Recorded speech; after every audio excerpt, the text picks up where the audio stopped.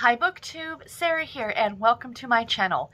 Today I am coming to you with another part in my Harlequin bookshelves tour. So in this video today, it's going to be a bit of a shorter one.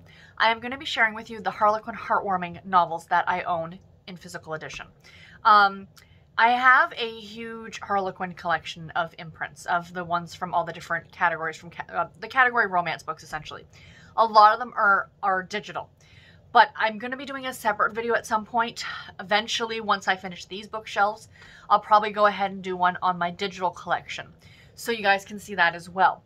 But for right now, we're just focusing on the physical ones. So, like I said, the Harlequin Heartwarming ones, I think I have, what is that, 5, 6, 7, 8, 9, 10. I've got 11 books here. It's not very many, but I do not have a big collection of these, but I still, of course, wanted to show them all to you.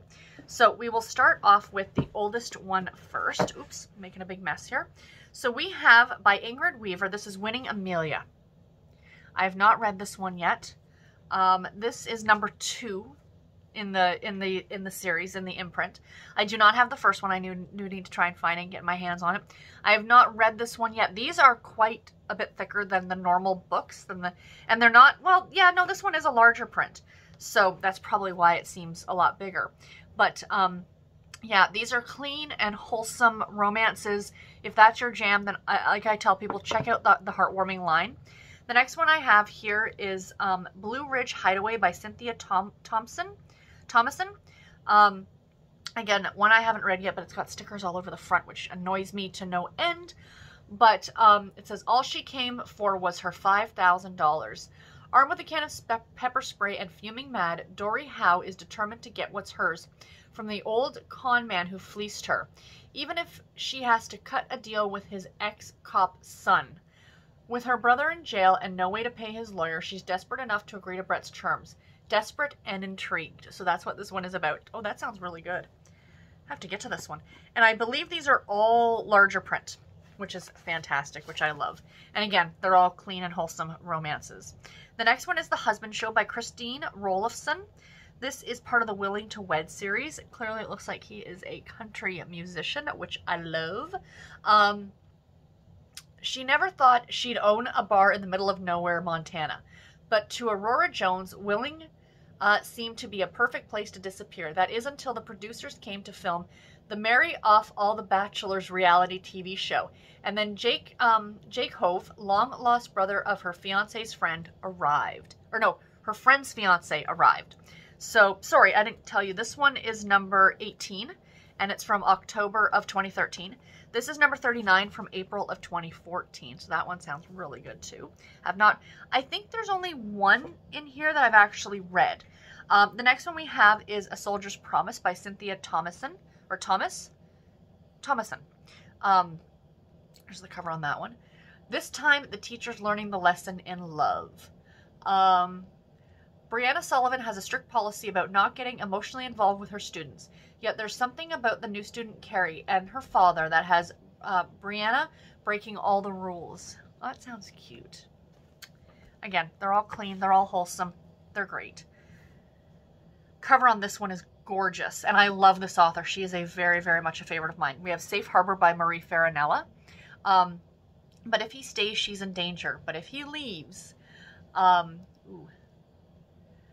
Mike Ryan can tell her is his name. Revealing any more to this beautiful stranger would put her in danger, and he's not willing to jeopardize her or her family's safety any more than he already has. Sounds good. Sounds very, very good.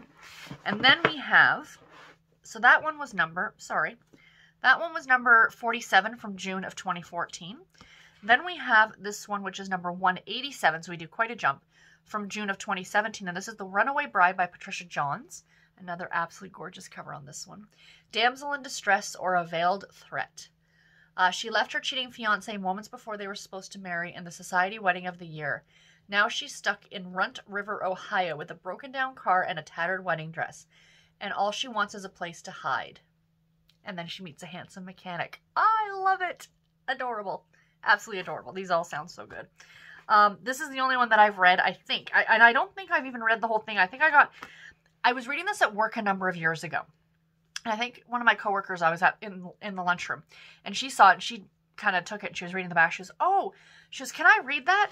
So I think I just let her borrow it, and I never actually got it back. So I had to buy another copy of it. But this is number 261 from December of 2018. Christmas at the Prescott Inn by Catherine Perry. There's a kitty cat on the cover, and of course it's Christmas. So this one, yes. Emily and her figure skating troupe find themselves homeless until a Christmas miracle lands them at a quaint inn in New Hampshire.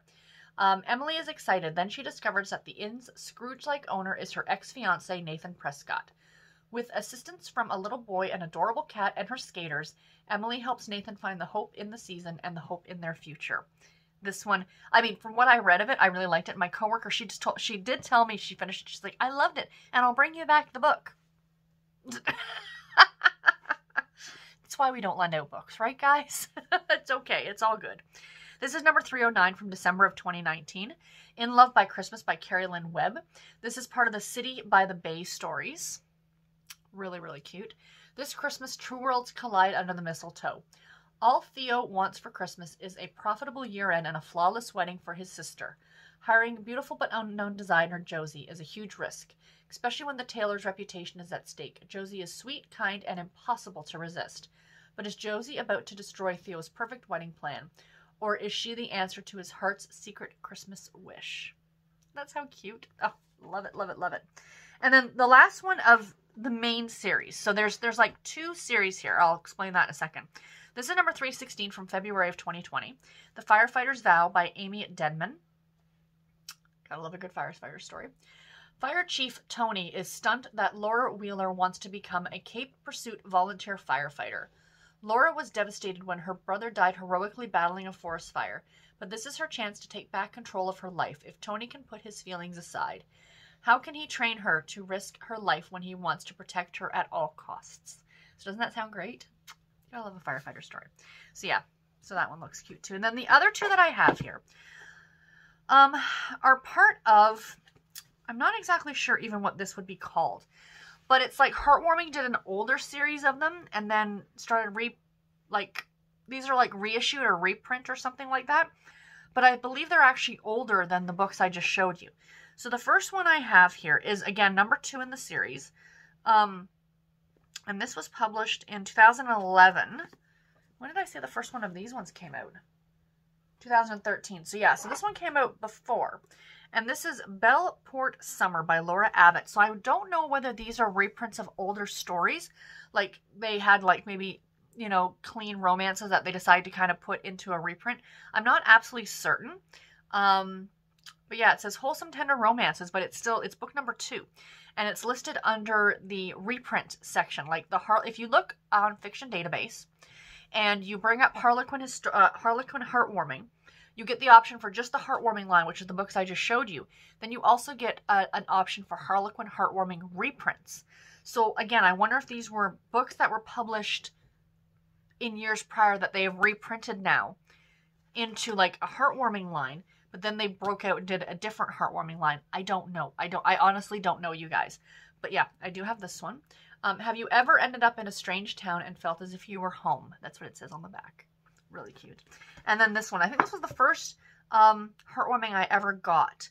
And it is called When He Came Home by Roxanne Rustlin, which I've read her before and I really like her work. And